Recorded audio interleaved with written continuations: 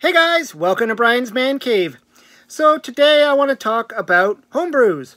And I've talked a little bit about homebrews before.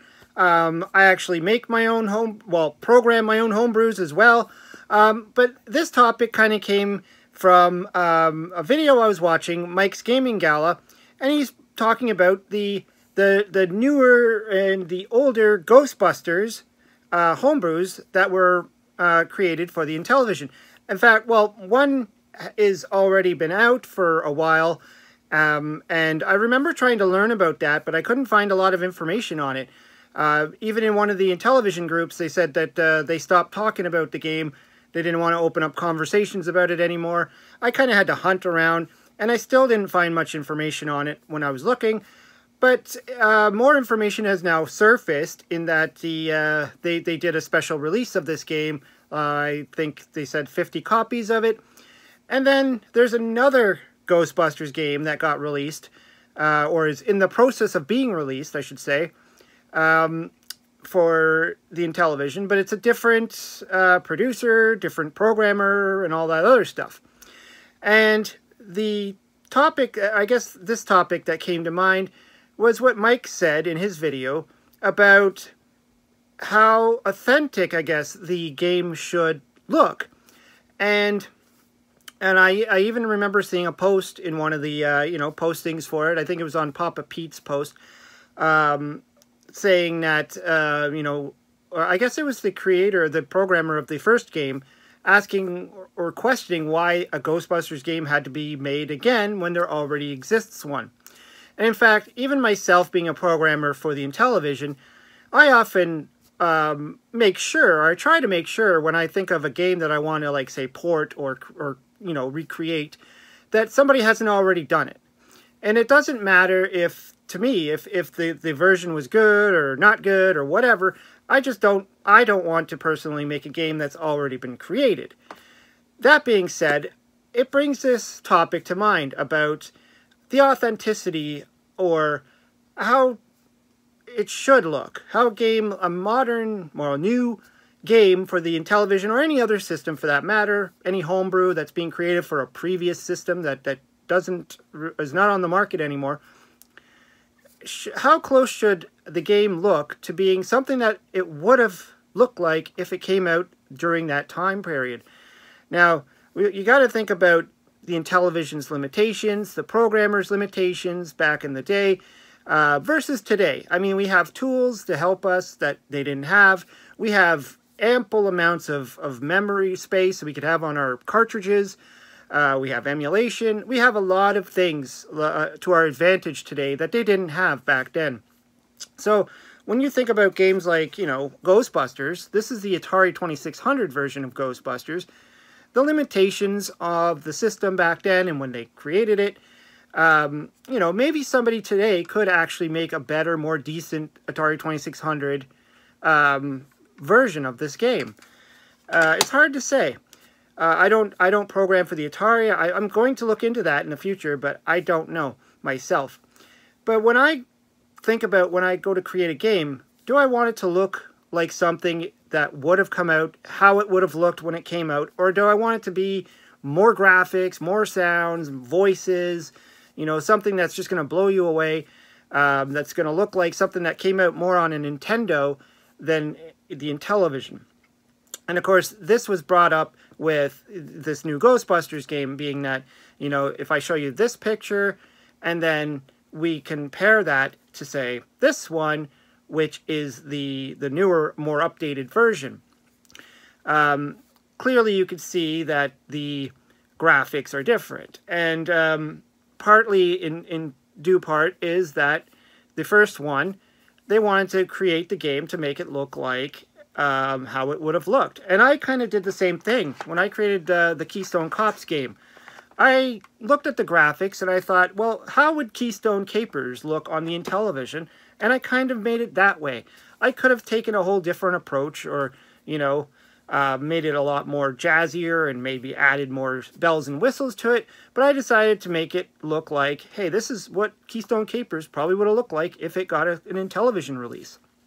And I don't think that that's a bad thing. I don't think that You know, I know there's a lot of question in the homebrew community about, you know, what they're going to accept as being a good, decent game or worth putting their money on.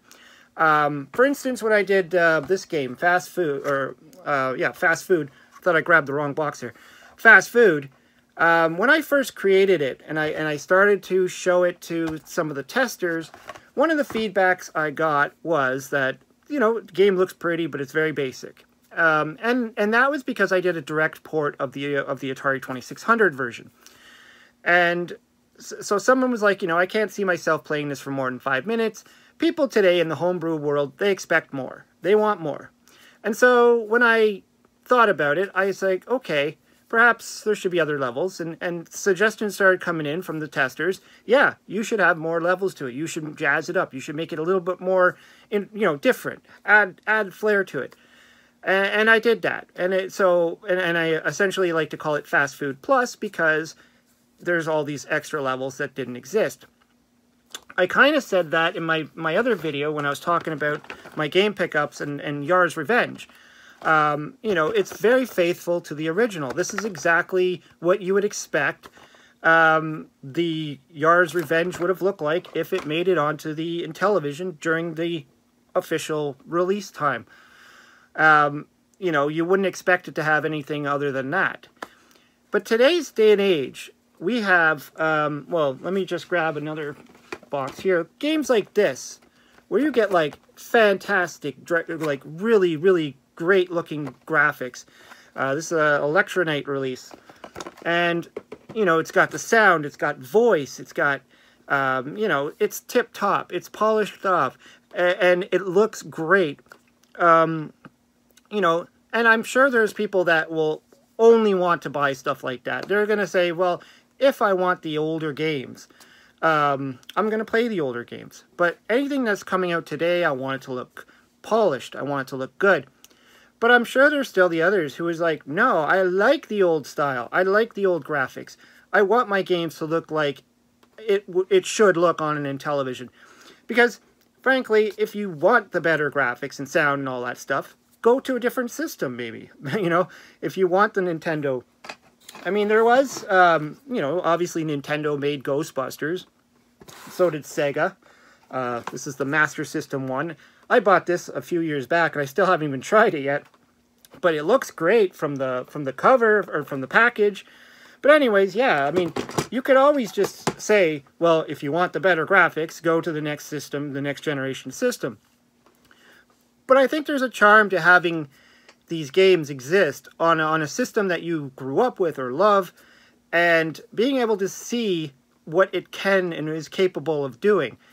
You know, obviously the gameplay mechanics, like for instance the Ghostbusters, using this again, the game is the same. I mean, if you play Ghostbusters here, it's practically the same as playing it here. It just has a few, you know, this one obviously has a few extra bells and whistles that this one doesn't.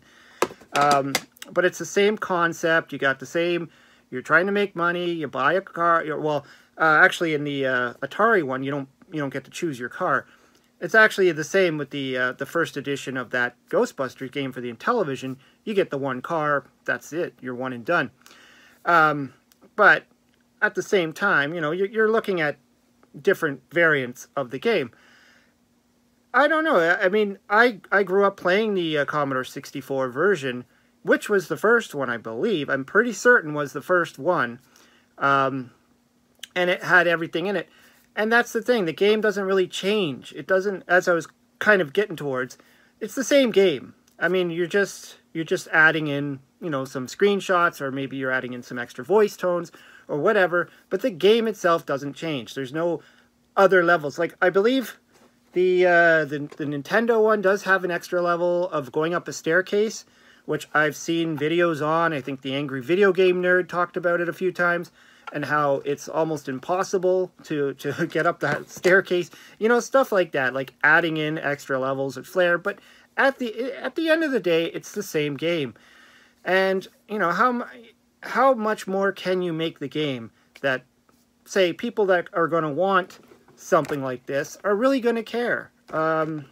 It's a good question. There's a bunch of these games I could show examples of, you know, this one here, the Pandora Incident. This is an amazing game for the Intellivision. The fact that it exists, and if you're really into that style of game, the grinding. Another example is my Napoleonic Wars game. This is something where it started out as being just a very basic board game look to it, to being a polished off game, which has a lot of extra graphics and stuff. But in the end, it is still just a board game.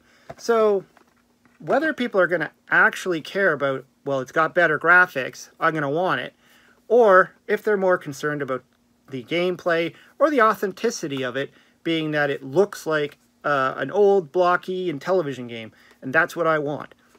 It's very interesting to see that the division. I'm sure some of people are like, I want them all. I want both. I want the classic look. I don't want the classic look. You know, I don't mind about the modern look. It's an interesting thing. Anyways, yeah, I just wanted to throw it out there. Just watching those two videos, those few videos on the new Ghostbusters, and basing it on the old one, and why did we need it? And I'm sure a lot of people appreciate it. They want the new stuff. They want it to look that way. Anyways, let me know what you think. Throw some comments down below. Hope you subscribe. We'll talk to you later.